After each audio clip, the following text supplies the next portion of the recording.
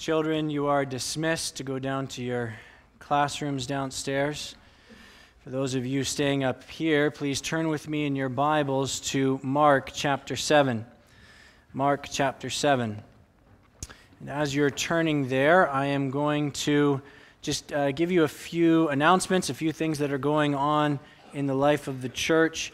Next week, we will be having a few baptisms. We are excited and encouraged by the Lord's work in the hearts and minds of people, and we will be celebrating together as a church next week a few baptisms. We have prayer meeting this coming Wednesday at 7 p.m. here at the church. We invite all of you, if you are able, to come and be a part of a prayer meeting together, to gather together and to lift up one another to the throne of God above. And then lastly, just one thing for the young adults. We had a meeting last week. We're trying to get a head start on our next meeting in April. We're going to be going bowling, and in order to know how many lanes we need to reserve, we need to know how many of you are coming. So please make sure to just sign your name at the back. No other commitment beyond. We just want to know how many people are planning on being there. So please do that by, my wife's gone, I think she said March 26th, so that we can make the arrangements that week. All right, Mark chapter 7. We are going to read from Mark chapter 7, verse 1, down to the end of verse 23. This again is what Holy Scripture says to us today. Now when the Pharisees gathered to him with some of the scribes who had come from Jerusalem, they saw that some of his disciples ate with hands that were defiled, that is, unwashed. For the Pharisees and all the Jews do not eat unless they wash their hands properly, holding to the tradition of the elders. And when they come from the marketplace, they do not eat unless they wash. And there are many other many other traditions that they observe, such as the washing of cups and pots and copper vessels and dining couches. And the Pharisees and the scribes asked him, "Why do your disciples not walk according to the tradition of the elders, but eat with defiled hands?" And he, that is Jesus, said to them, "Well did Isaiah prophesy of you hypocrites, as it is written, 'This people honors me with their lips, but their heart is far from me. In vain do they worship me, teaching as doctrines the commandments of men. You leave the commandment of God and hold to the tradition of men.' And he said to them, 'You have a fine way of rejecting the commandment of God in order to establish your tradition. For Moses said, "Honor your father and your mother," and whoever reviles father or mother must surely die. But you say, if a man tells his father or his mother, whatever you would have gained from me is Corban, that is, given to God, then you no longer permit him to do anything for his father or mother, thus making void the word of God by your tradition that you have handed down. And many such things you do.'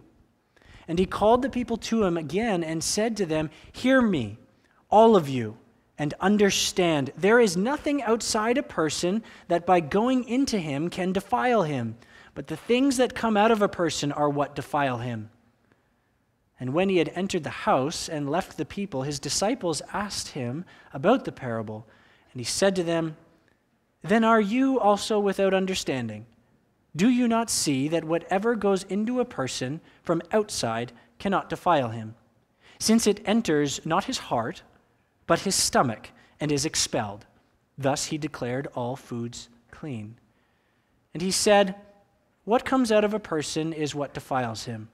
For from within, out of the heart of man, come evil thoughts, sexual immorality, theft, murder, adultery, coveting, wickedness, deceit, sensuality, envy, slander, pride, foolishness.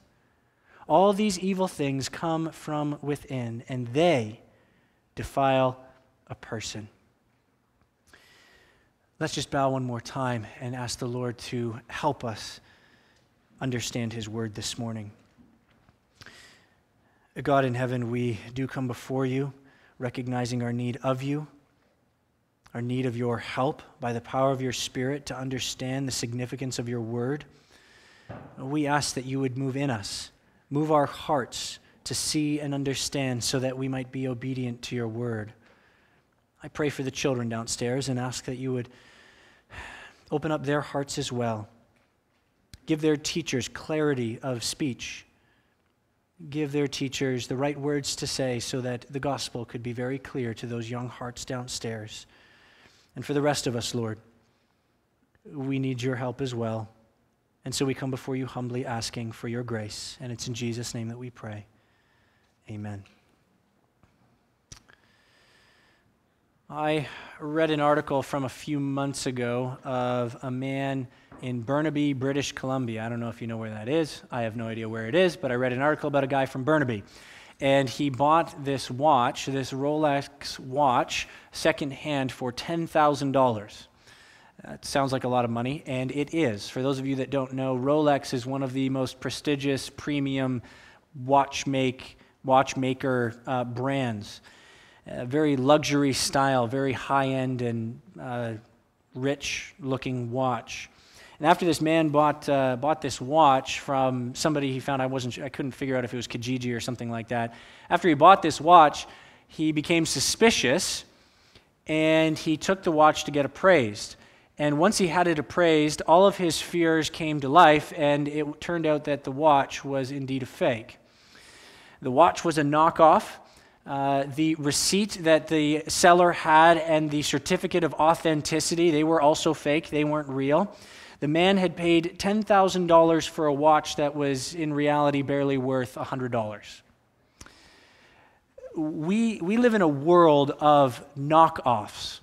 We live in a world built on knockoff products. There are companies that make money building knockoff clothing, knockoff handbags. We have knockoff computer gadgets and knockoff car parts. We even have knockoff candy, chips, and cereal. We have knockoff categories of almost everything. We live in a world of knockoffs and imitations. And that includes many forms of knockoff religion, knockoff faith. Our world is filled with religions that pretend to be the real thing, pretend to be authentic. They pretend that their system can bring some sort of joy or satisfaction or happiness, but they just can't. Knockoff religions may look like they're concerned with holiness and piety, with religious things. They may appear to offer a way to heaven, but when we have them appraised, like the man did with his watch, when we have them appraised, we find these knockoff religions to be cheap alternatives to the real thing. These knockoff religions can't do what the real thing can do. They underperform. They can't get the job done. And we need to make sure that we understand the difference between that which truly saves, true religion, true holiness, the true way to heaven. We need to understand the distinction between what is true and all of the other fake knockoffs, those that which pretend to save. Our passage this morning shows us three marks, three signs of knockoff religions. It zooms in on the Pharisees and their specific knockoff religion, but it gives us the principles of every knockoff religion. These marks serve as a warning. They call us to assess where we have placed our hope.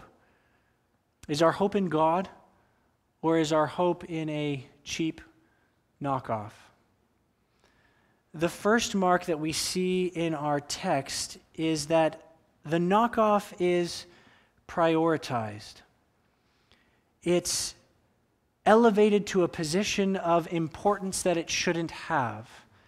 It's given the praise and honor of the real thing when in reality it's only an imitation. The knockoff is given priority. The knockoff is prioritized. And we see this in verses 1 through 8. In verse 2, the Pharisees observe the disciples eating with unwashed hands, that is, defiled hands. They are irritated, they're put off, they're angry, frustrated. They're annoyed that the disciples don't observe the tradition of the elders, they say. We see this phrase, tradition of the elders, or commandments of men, mentioned 7 times in this passage. The issue that the Pharisees have is not with the law of God, is not with what God has said. The issue that they have is their own man-made rules, and Jesus and his disciples' lack of desire to follow what they have said. It's important to notice and to see that they're not concerned with the disciples' physical state. That is, they're not worried about the disciples having physically dirty hands. They weren't scolding the disciples like we sometimes scold our kids when they forget to wash their hands before they come to the dinner table. Parents, have you ever done that? Kids, go wash your hands. That's not what the Pharisees are doing here. They're upset because, as it says in verse 3, the disciples didn't wash their hands properly. The NIV will use the word ceremonial. I think the King James Version says oft, a lot, the right way. The Greek phrase underneath these English words mean literally with a fist. It sounds like an odd thing to say. They didn't wash their hands with a fist. There's some debate about what exactly does this mean, with a fist. Does it mean with a cupped hand? Does it mean that, they kind of dip their hand in? What does that mean? We're not quite sure exactly what kind of washing this with a fist looked like. But what we do know is that with a fist has nothing to do with the actual dirt on the hands. It has everything to do with a ceremonial, ritual washing. It's all about ritualism. It's not about actual cleanness of the hands, that is filthiness and dirt. It's about ritual cleansing. And there were many other objects that they submitted to this type of ritual washing that we see in verse 4. There was the pots, the vessels, dining couches. The question is, where did these rituals come from? Where did they come up with, where did this idea come from that you should wash your hands in a certain way and you should wash these vessels in a certain way? Why do they observe these kind of laws? As we look at the Bible, particularly the Old Testament scriptures, the law of Moses, what we see as we start working through all of those laws that God gave, we see that there are no laws like the ones that these Pharisees hold to. These traditions were created by men. They weren't laws given by God. Yes, God has lots to say about washing. He has lots of washing laws in the Mosaic law, but there are no washings just like this. The priests were to wash their hands and their feet before they entered the tabernacle. A ceremonial washing, ceremonial cleansing that, yes, we have been cleansed and are able to come in and serve in the presence of God. What the Pharisees have done over time, they've taken this law that God gave specifically to the priests and they've attributed it to themselves. They've taken it upon themselves even though the Lord did not put it on them. And they take God's law specifically for the priests, and they take it to ridiculous, even absurd extremes where anybody who looked at it would go, where did you get this from? What's worse is that the Pharisees not only take laws and things upon themselves that God didn't prescribe, they actually take those laws, those traditions, and they impose them on other people. That's exactly what they're doing in verse 5. They're imputing defilement to the disciples when God didn't impute defilement to the disciples. God didn't say they were defiled. God didn't say that they were unclean because of their hands. The Pharisees were. They say that the disciples' hands are defiled, that is unclean, common, ordinary, because they did not subscribe to the Pharisees' man-made traditions. The Pharisees saw their way of doing things as the holy way, the only holy way, not God's way. But Jesus, in verse 6, he's having none of it. He's not swallowing that pill that they're trying to give to him. He responds by saying that their way, their man-made ritualistic washings, aren't actually a mark of holiness. They're not a mark of being close to God at all. It's actually a mark of distance from God. And he said to them, verse 6, "Well did Isaiah prophesy of you hypocrites, as it is written, this people honors me with their lips, but their heart is far from me." He calls them hypocrites, disingenuous, insincere. The word is used to describe actors on a stage. It comes from the realm of theater in the Greek language. It means literally somebody who wears a mask. Actors on a stage would wear a mask. They would pretend to be somebody else as part of the play. The Pharisees put on a show. They put on a mask and put on a show of holiness, but they're not actually clean. It's not actually true of them on the inside. They're not sanctified or holy because their hearts are far from God. They only give him lip service.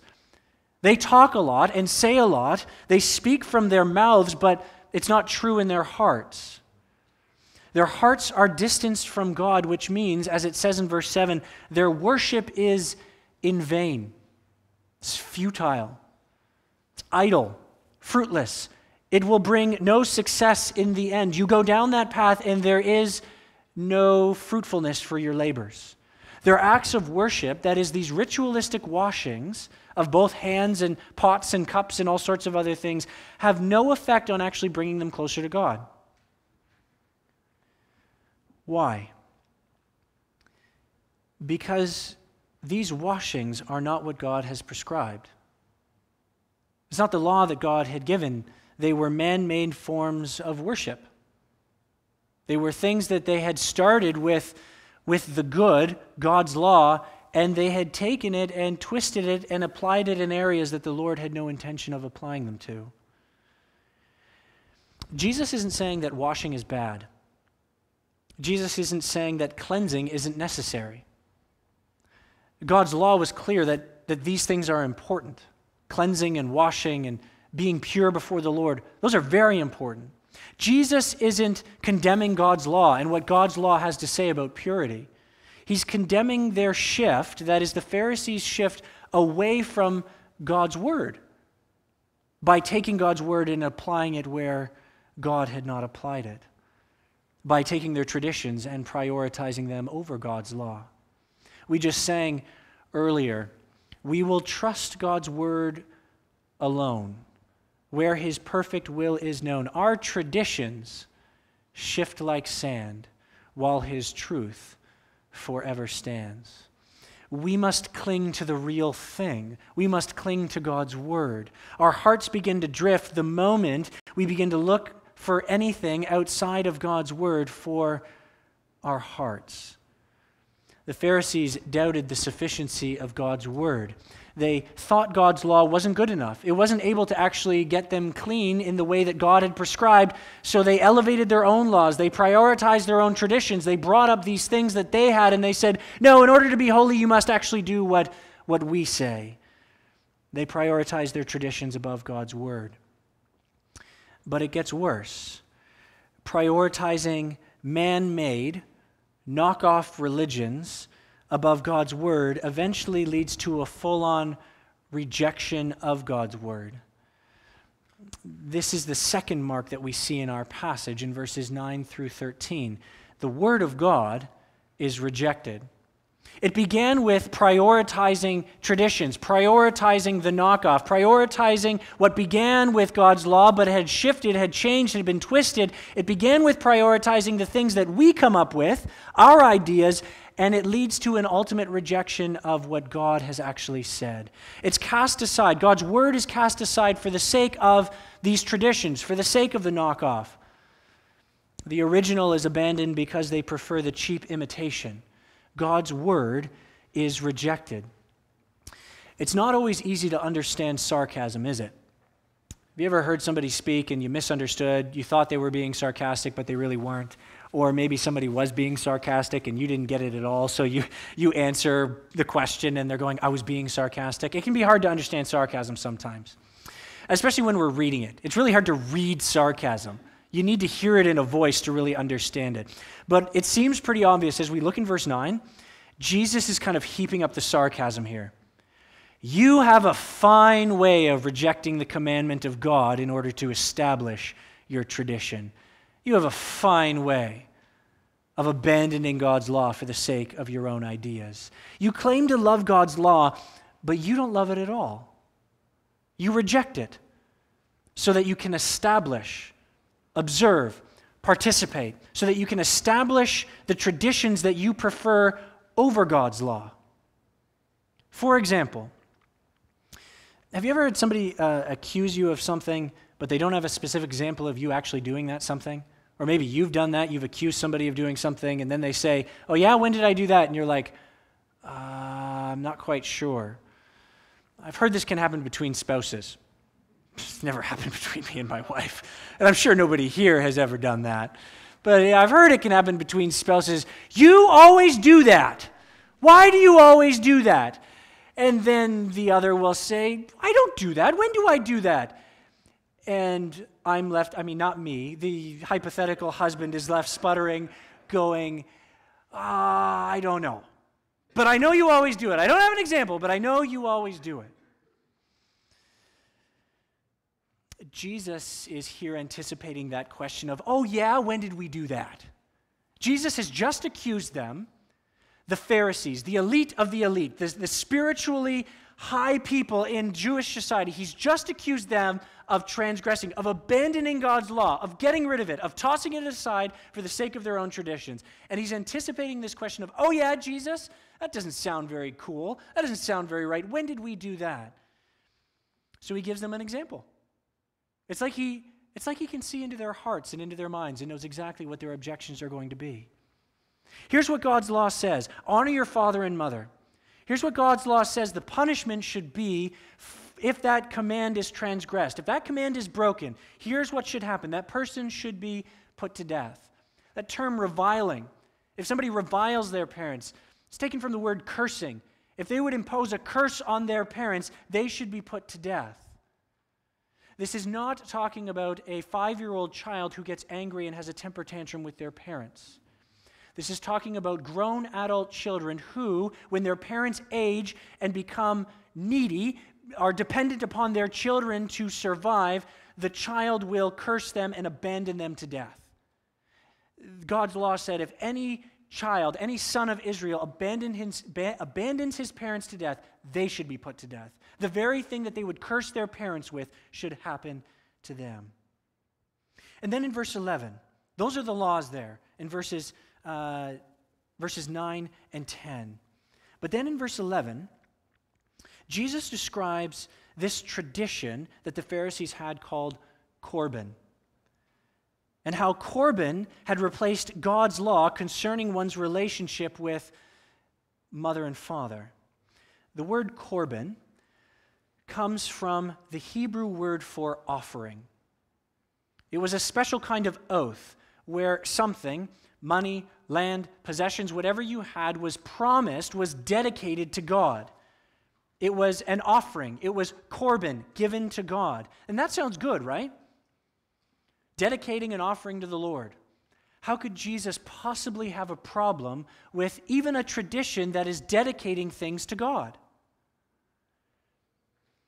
Well, Jesus presents a well-known scenario where a son tells his parents that he won't take care of them in their old age. Something that he was required to do under God's law. And he gets out of fulfilling God's law because whatever he would have used to provide for his parents is now Corban. That is given, promised, dedicated to God. Whatever was going to be going to you, mom and dad, sorry, you get nothing because it's all given to God. Sorry about that. He can't use it for his parents anymore because he's promised it to the Lord. What has this man done? He has not uttered any words in terms of cursing them, bringing curses from the Lord down upon them. He has not uttered any curse words towards them, and yet he has essentially cursed his parents. He's broken God's law by disguising their condemnation to abandonment and death under an act of holiness. They've hidden it under this idea of generosity towards the Lord. Some, no doubt, reviled. They cursed their parents out of spite and hatred. And the Lord said there is a way to deal with hard-hearted individuals, hard-hearted sons who refuse to take care of their parents. They must be put to death. But the Pharisees rejected God's law. They put that off to the side in favor of their own tradition. They've said that their word has a higher priority than God's word. They nullify God's law.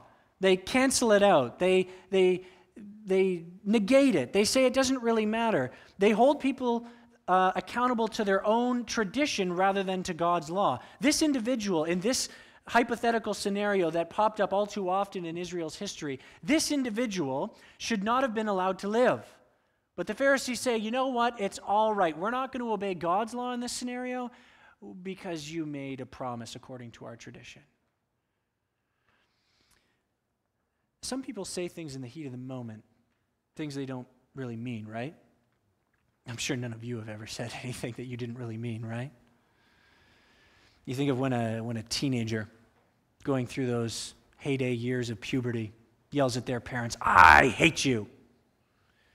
Do they really hate mom and dad? Maybe. But in many cases, it's not an expression of what's truly in their heart. It's not really their attitude towards their parents. They don't really mean it. They're just upset in the moment. They're frustrated, they're angry, whatever it may be. There were some who made rash oaths. They were quick to speak. They let the words fly out of their mouths without really thinking about it. They made vows and promises that they didn't really mean to make. In the heat of the moment, they say something that they didn't really mean to, like I'm going to dedicate all that I have to God just so I can get back at my parents. I'm so mad. I'm so frustrated with them right now. You know what I'm going to do? I'm going to condemn them to death under God's law. I'm going to abandon them, and I'm going to say, you know what? I'm giving it all to God, and I'm going to get out of it. Some did it because they truly hated their parents. Some people just say stupid things when they're angry and frustrated. God had articulated a way for people to deal with rash vows. As we look at God's law, there were ways for people who spoke too quickly to be excused from the things that they said in the heat of the moment. But in verse 12, we see the Pharisees didn't allow these people out of their vows, even if they wanted to. Then you no longer permit him. Now it's not just, he said something stupid or he said something silly in the heat of the moment. The Pharisees bind them, not according to God's law, they bind their conscience and bind their bodies to their own tradition. And the Pharisees now force these people to break God's law twice. First, in breaking God's law by condemning their parents to death. And then secondly, breaking God's law by not being able to fulfill and abide by the God-ordained ways to be forgiven of rash oaths. And this is just one example. One particular case where God's law was rejected in favor of man-made traditions. The end of verse 13, and many such things you do. This is just one example. I could go on and on and on, Jesus is thinking. The Pharisees have accused Jesus of minimizing the law, but it is actually they who have taken God's law and minimized it. They've rejected God's law and elevated their own laws above everything else. They've prioritized their own ideas. Yes, perhaps it began with God's law, but now it doesn't look anything like God's law anymore. It has been transformed and deformed into some ugly head of tradition that now actually causes people to break God's law. And we must take great care as the Church of Jesus Christ. We must be cautious. We must pay attention to our doctrine and our lives, because we are not immune from this temptation to prioritize our tradition above God's Word. Are we? I don't think so. Church history tells us that we do this more frequently than we probably would want to admit. The church has often made traditions more important than God's Word. Traditions like, just to name a few, things like wearing suits, or things like what instruments we use when we worship, even things like the translation of the Bible that we use, that we read and preach and teach from. Things that flow out of, that originally started with a good desire, that started with God's Word, but became changed and transformed. Just to take the example of wearing suits, where did that start from? It started from a desire to show reverence and respect before the Lord as we worship. It started from a place of having a good heart, of not being lazy, of not being irreverent as we come to gather and worship. But what happened? Over time, in the minds of some people, it became the only expression of holiness and reverence. It became the only way that you could properly worship God. I'm not saying there's anything wrong with wearing suits. I'm not saying that if in your heart your conscience desires to wear a suit as an expression of reverence towards God, there's nothing wrong with that. But if you bind your conscience to that where God's word has not bound your conscience, you have taken a tradition that actually can't be transplanted to many other areas in the world because they just don't have suits and ties like we do.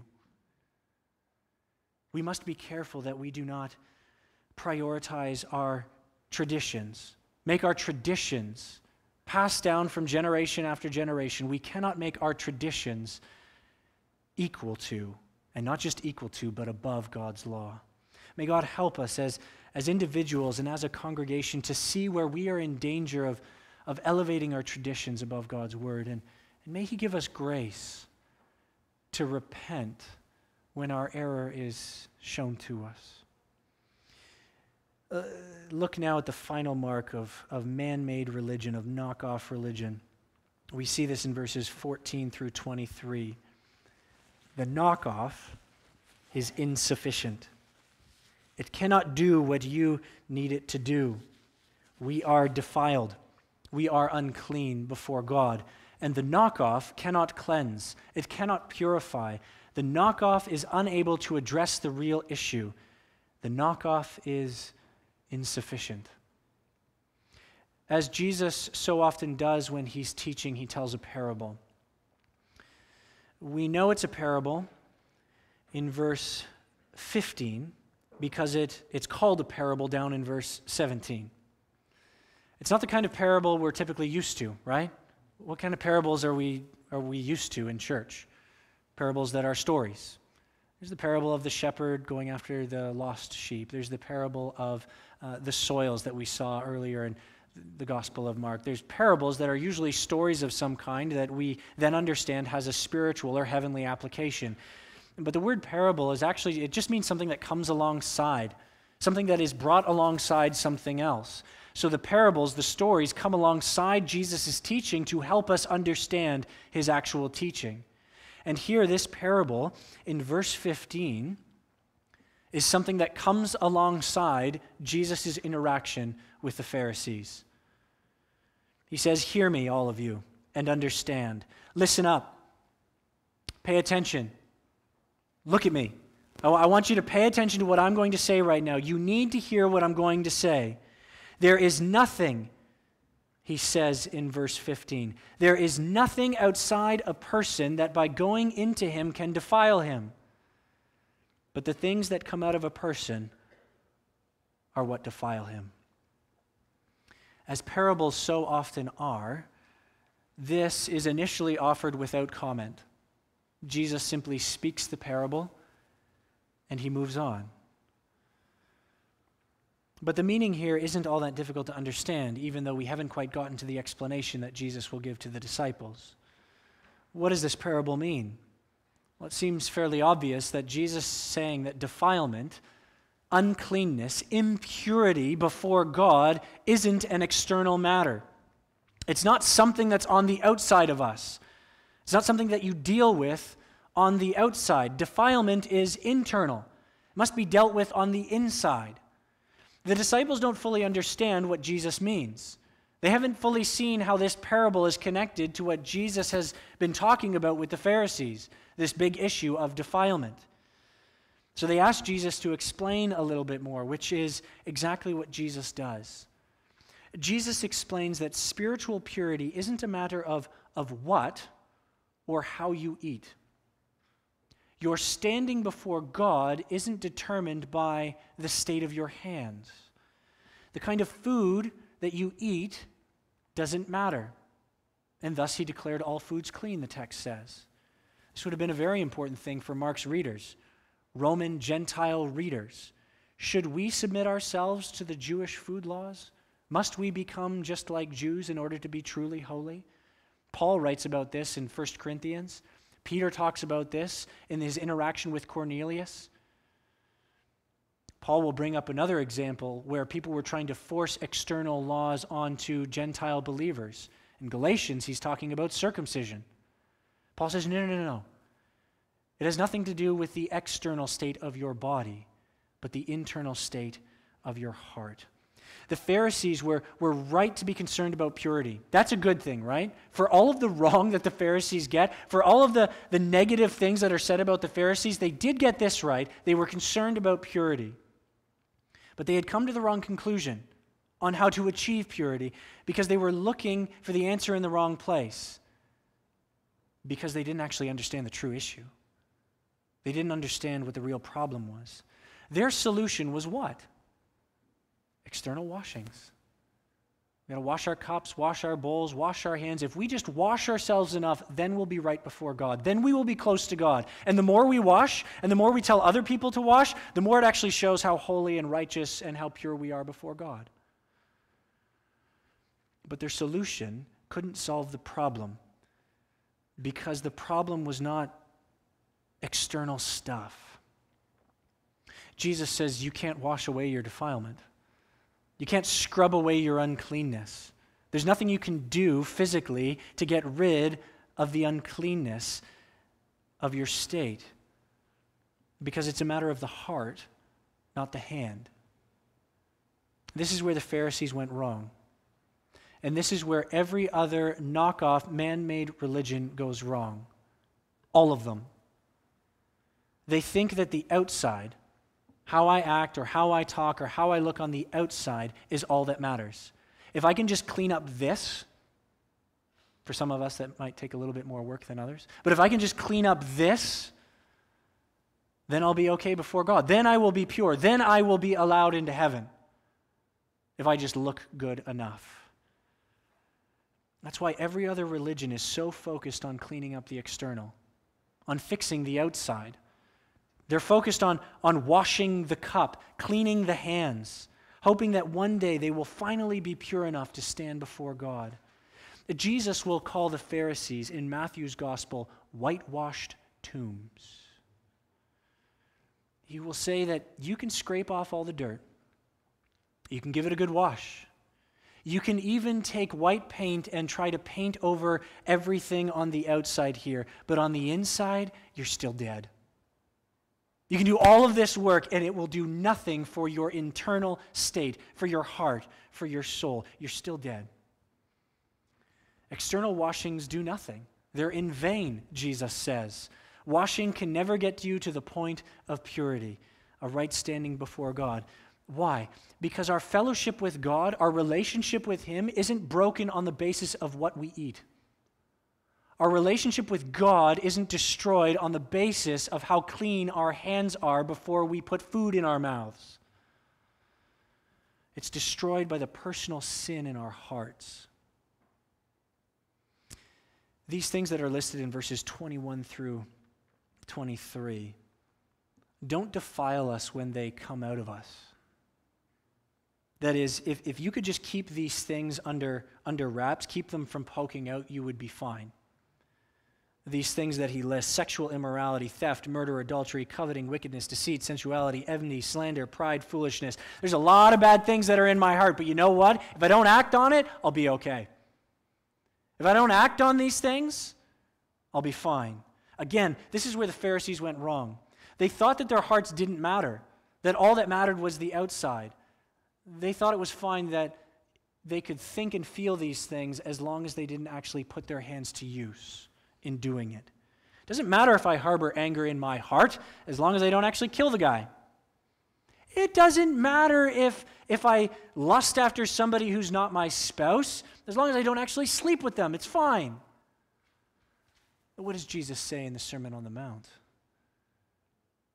He says, "But I say unto you," to use the example of sexual immorality, I say unto you, if you even look at somebody and lust after them in your heart, you are held accountable for that. You've already transgressed the law. Because the law isn't just about what your hands do, it's about the state of your heart. Your heart is actually the one thing that truly matters. Your heart is the very thing that defiles you before God. That's why it's the only thing that actually matters in the case of purity. The Pharisees thought that Jesus didn't care about purity laws. They accused Jesus of transgressing, of minimizing, of pushing away purity. They accuse him of minimizing the law's demands, but that's not the case at all. Jesus is actually raising the bar, isn't he? Jesus is actually intensifying the requirements of what it means to be pure. It's not just keeping your hands from doing something. You need this to be in the right place. The Pharisees only had half the deal. Yes, does it matter what we do? You're allowed to answer that. Does it matter what we do? Yes, of course it does. There are commands of God that actually says, don't kill somebody. Does it matter if we do that? Yeah. But Jesus is backing up the fence a little bit. There's a cliff of sin, and the law right here said, don't kill anybody. Jesus is backing up the fence, and he's saying, don't even think about it. Have your heart right before God. Have your heart attitude towards other people pure, not just keeping your hands clean. He's saying, the outside matters, but the inside is what matters most. Jesus brings the focus back to God's word, and he holds them accountable to what God has said, that the heart is what truly matters. The question you and I need to wrestle with today, all of us need to wrestle with today, is how can our hearts actually be cleansed? Jesus has just destroyed any external hope of becoming clean before God. In vain, fruitless, void, pointless. Gets you nowhere. He's just destroyed every chance you have in yourself to actually being right before God. And he says it's all a matter of the heart. So the big question is, how can our hearts be made right before God? How can our hearts truly be cleansed? How do we get clean? This is where we need to pay attention. This is why we just walked through these marks of knockoff religions, because we need to make sure we have the real thing. If we get distracted and go after the knockoff thing, it's not going to fulfill. It's not going to satisfy. It's not going to do what we need. We need to go back to God's word. What does God's word say? What does God's word provide in terms of hope for our hearts? How can we truly be cleansed? There was a lot of blood shed in the Old Testament, wasn't there? There was a lot of blood, a lot of animals that were sacrificed on the altar to cover for sin. They were slaughtered, and their blood was taken and sprinkled and poured and dipped and thrown and splashed, not just on the altar, but even on people, to atone for the sin that was present in them. God's law demanded that blood be shed, because blood is how sin is atoned for. That's how sin is covered up. Sacrifices were held day after day, week after week, month after month, year after year. There were personal sacrifices, there were corporate sacrifices, there were family sacrifices, there were sacrifice celebrations, there was the Day of Atonement where the one sacrifice was actually made for all of Israel. There were sacrifices and blood left, right, and center. I hope you realize that when we read of all of this stuff in the tabernacle and the temple, it would have stunk because of all the blood and all of the death. A constant reminder, even in what you smell, of how unholy and unclean you are before God. And for all of those sacrifices, for all of that death, for all of that blood shed, not a single sin was atoned for. Not a single heart was purified before God. Because as the author of Hebrews says, it is impossible for the blood of bulls and goats to take away sin. It just can't do it. It's just not possible. There's no amount of animal blood that can be spilt to actually cover up even one sin of any human being. So what hope do we have? That's why Jesus Christ, the perfect eternal Son of God, left his throne on high and entered into creation, became one of us, became a human being, taking on human flesh, never once giving up his godhood, never once giving up his divinity. He didn't cease being God. He brought humanity upon himself, something never seen before, something unheard of in the history of humanity. He became the God-man. He became truly God and truly man, perfectly able to provide in his divinity and perfectly able to sacrifice in his humanity. And his whole purpose in coming was to attain what no human being could attain, what no human system, what no knockoff could achieve. What the blood of bulls and goats could never accomplish. He came to cleanse our hearts through the shedding of his own blood. He achieved the purification for sins by going to the cross on behalf of his people. by dying in their stead, by shedding his blood to cover the sins of the people. He takes the place of his people in death, and he bears the full weight of God's wrath upon himself. How do you and I get cleansed? How can you and I have a pure heart before God? We do need to be washed. But the washing that we need is not an external washing of our hands or our feet or our cups or even our whole bodies. It's not an external washing away of dirt that we need, but the internal washing that comes only by the blood of the Lamb. Have you been washed by the blood of the Lamb? Have you repented of your sins and come to Christ in faith? Have you ceased from trusting in your own works, your own traditions, your own knockoff ideas of how you can be pure before God? And have you come to him in his word and seen that the only way is to fall at the feet of Christ, the perfect God-man who sacrificed himself for sin? Don't look to the knockoff religions of this world. Come to Christ in faith and have all of your sin atoned for. Come to Christ to have your fellowship with God restored. Come to Christ and receive the grace of God and receive a new heart. Let's pray.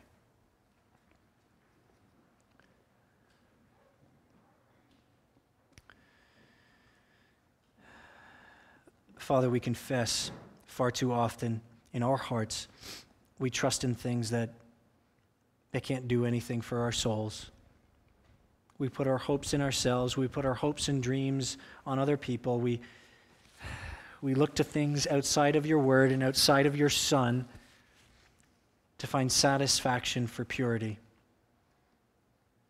And Lord, we pray that you would remind us, as we've seen in your word today, to look nowhere else but to the Son. May we cast ourselves at his feet and receive grace upon grace to wash us clean by the blood of the Lamb. It's in our precious Savior's name that we pray. Amen.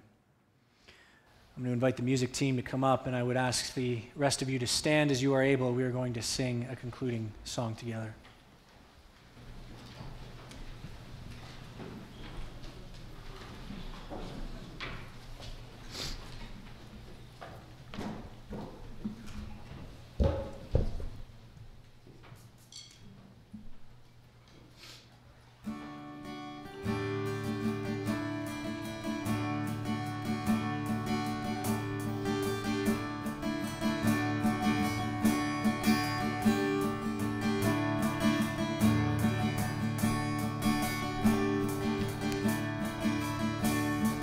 Grace unmeasured, vast and free, that drew me from eternity, that called me out before my birth to bring you glory on this earth. Grace amazing, pure and deep, saw me in my misery, that took my curse and all my blame, so I could bear your righteous name. Grace, grace, grace, paid for my sins, brought me to life. Grace, grace, grace, clothed me with power to do what is right. Grace, grace, grace, lead me to heaven, where I'll see your face and never cease to thank you for your grace.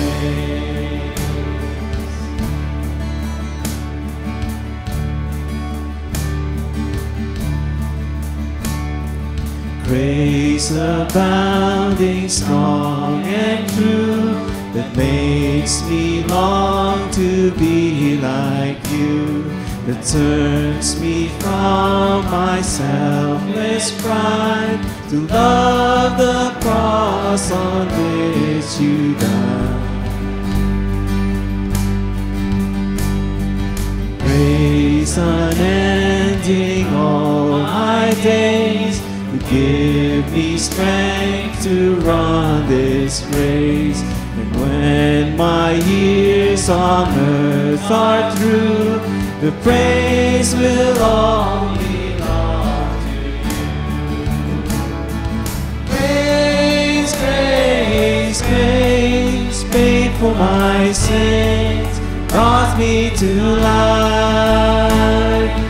Grace, grace, grace, filled me with power to do what is right.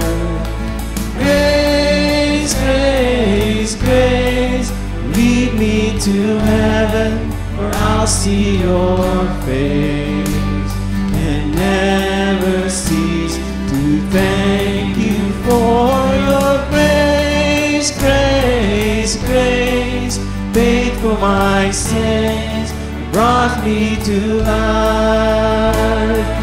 Grace, grace, grace, clothed me with power to do what is right.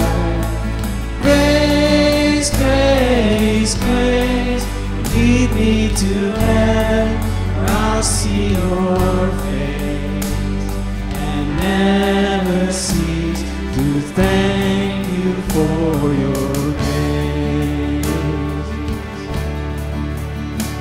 and never cease to thank you for your grace.